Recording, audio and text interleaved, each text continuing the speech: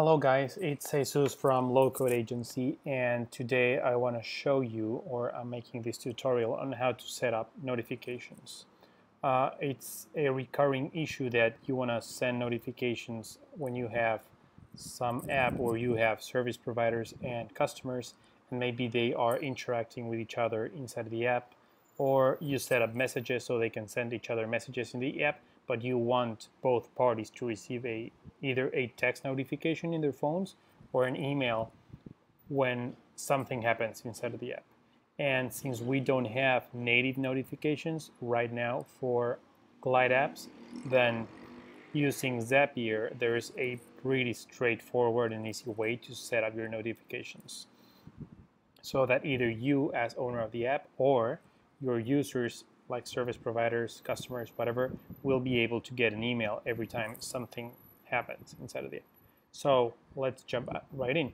What you need is your Glide app, your Google Sheet, and either a Zapier account, which is the easiest, or an Integromat account. So what we are looking at right now is at the Uber-like template that we built. So in this case, we have two types of users. Either, let me show you, click here. We have either drivers or users, right? So right now I am logged in as a user, and then I'm looking at available drivers here. So when I click on this driver, I see their profile picture, their car type, their car color, and I can request a service. And what that does is we have a form here on the right side with a bunch of information, and what that does is it creates a new row in our spreadsheet, in our rights tab, okay? So if we look at this tab, at the rights tab, we have the comments here, so pick me up, whatever. Then we have the location of the driver, we have a unique ID, we have a timestamp, then we have a created by email, and we also have the driver's email, right? Because we want to link those two users. So in this case, let me see somebody else. I'm a driver as well, so let's choose somebody who is a user. Now we can have this user. So here we go, preview as. Okay, so now I am a user, and then I look at drivers that are available right now, and I found this Robert guy, right? So then I request a service, and then we create a form. So in this form we have several components. We have a comments component, we have a location component, so when that service goes through, the driver knows where he or she has to pick up the user. And then we have a bunch of columns here. We're bringing over to the Forms tab the driver email, and timestamp, a unique ID, and then a created by, which is my email as a user, and then a couple of other columns. So if I remember correctly, this guy was Robert. Okay, so let's say Robert at the corner of this location, and then I'm sharing my current location, and then I click submit. So on the back end, on our data editor or in our Google Sheet, we created just this row. Okay, so now we have to go and set up our Zap. So what we want to do is we want to connect, since we are doing email notifications right now, we want to connect our Google Sheet to a emailing tool. So Google Sheets here to, we can choose either, yeah, let's choose Gmail. Here we go. And then what is a trigger? When this happens, then do this. So when something happens in your Google Sheet, then we want to send an email, right? So the trigger is when there is a new row. So we'll look for that new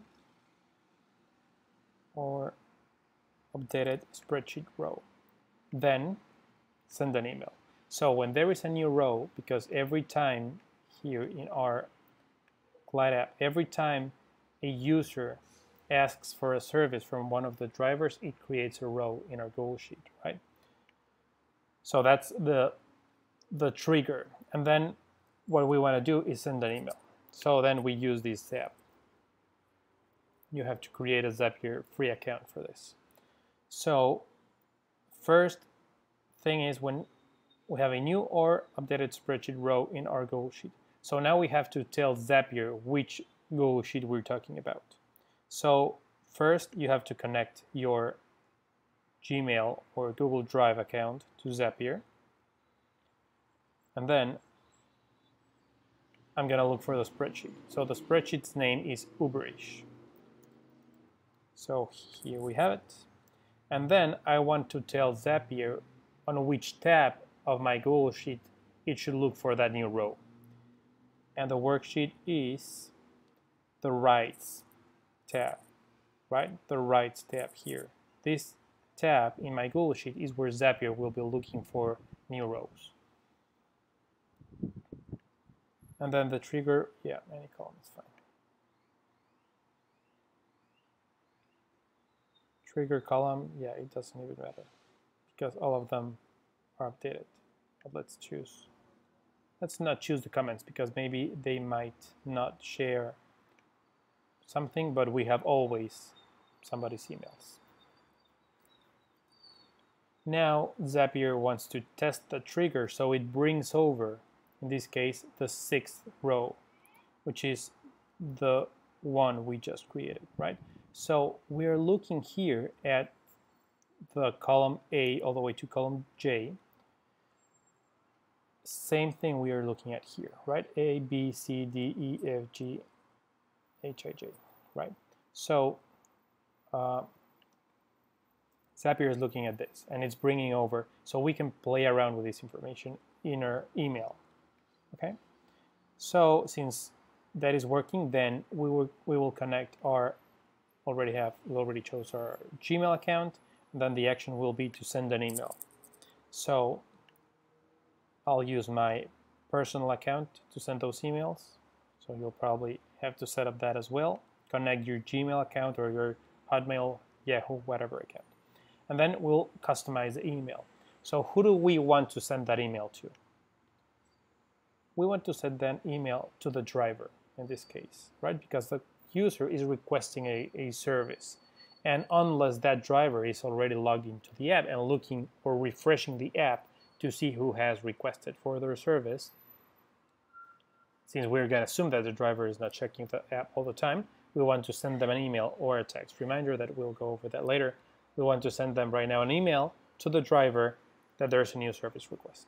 So the two, that email will go to the column email driver, right? So every time we have a new row here, the email will go to this value, to the value we have on the email driver column.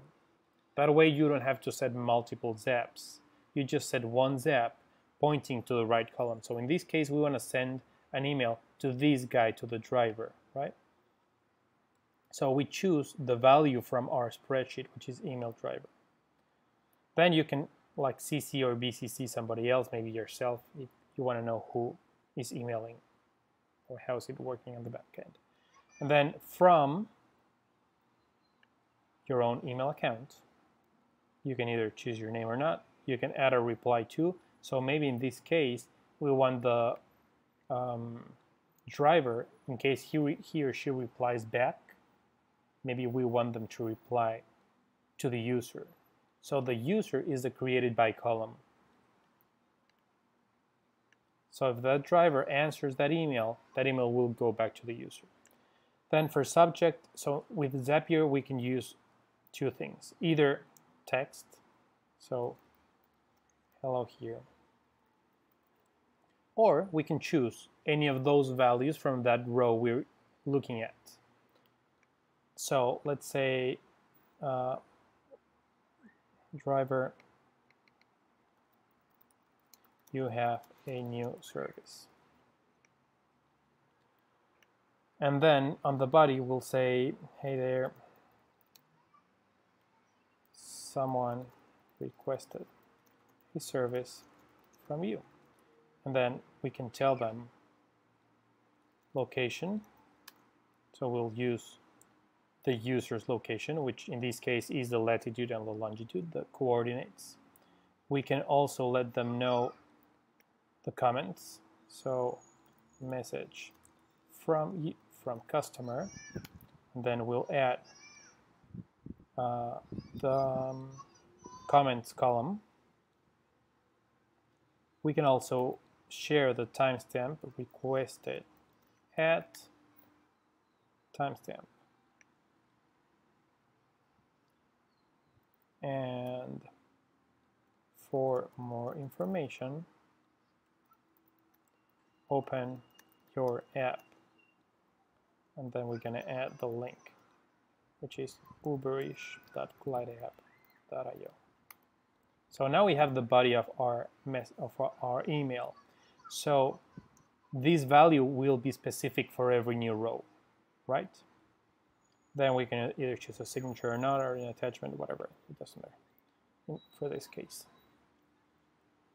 So now we do a test and continue.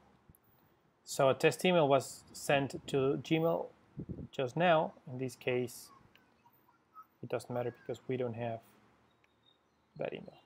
But now let me sign in so that I will get an email, right? So let's look at our user profiles tab. So we have, okay, so my own personal email has, yeah. So let's change actually this one. Since I already have this LowCode agency. Here we go. So if I log in as this user, and this user is a driver, so the first thing I have to do here is update my location so that I can pick someone up. So I'm available now. And don't worry about what's going on here. The only thing that I'm doing is, in this case, allowing users to be able to book this driver so that we'll get a test email. And now I will log in as any other user. So let's choose user number 1.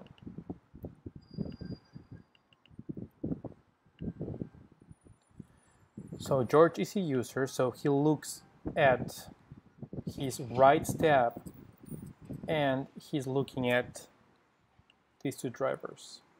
We have, okay, so I want to contact this guy because this guy is my other email, right? So I want to request a service from Jesus. So Jesus, notifications work now.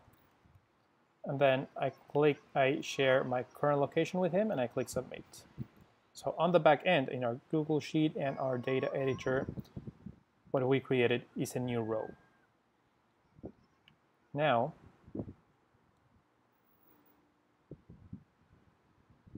this zap is already on. So let's see if we got that email. Let me refresh this. And here we go.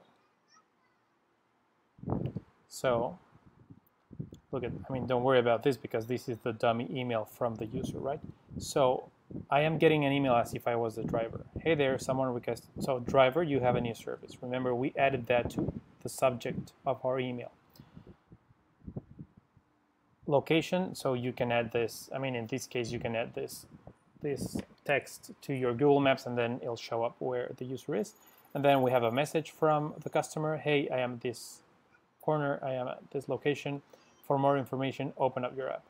So that's a very easy way to set up your notifications in your app, and you can use them for pretty much anything. Every time you create a new row, you can set up notifications.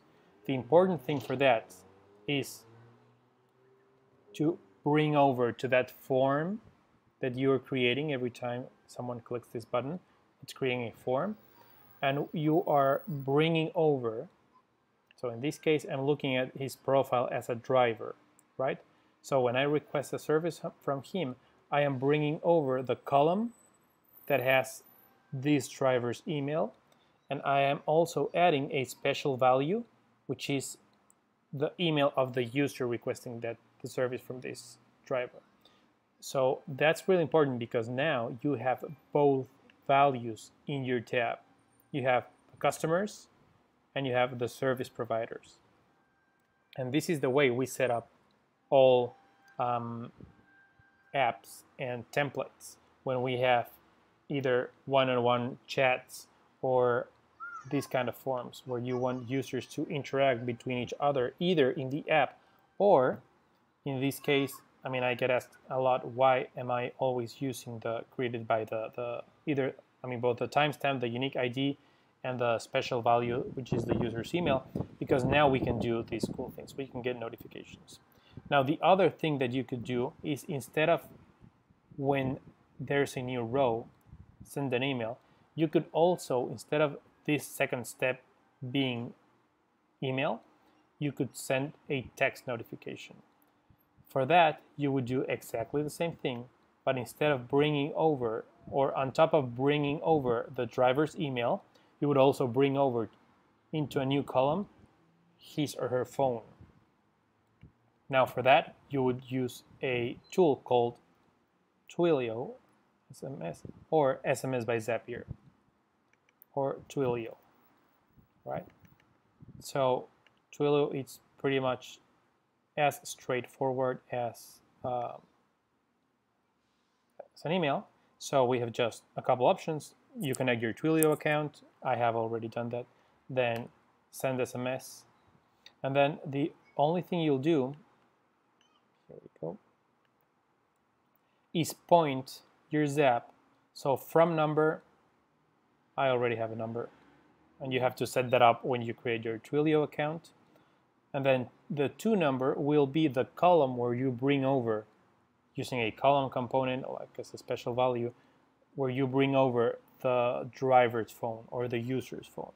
And then the message, again, same thing with email, you can add whatever components, whatever columns from that row, from that new row. So whatever I just sent by email, you could also be able to send this as a text. And then send large message, so you'll mark this as yes in case it goes over the character limits. And that's it. So you can do this by email or by text, as easy as that, using Zapier. So I hope this works for you. If you have questions, you can let me know. Thanks for watching.